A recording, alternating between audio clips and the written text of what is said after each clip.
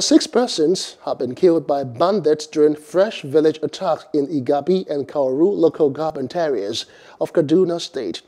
This latest killing took place barely 24 hours after attacks by bandits in Zango, Kataf, and Chikun local government areas left 10 people dead. The Commissioner for Internal Security and Home Affairs in the state, Samuel Aruwan, confirmed the attacks. He explained that the armed bandits barricaded the burning Yero Tami Road in Igabi local government area, where one Hussaini Dari was killed and another resident, Dahiru Saidu, was injured. Aruwan noted that the bandits also attacked Gwada village in the same local government and killed 2 persons, Yahuza Saleh and Garba Sule.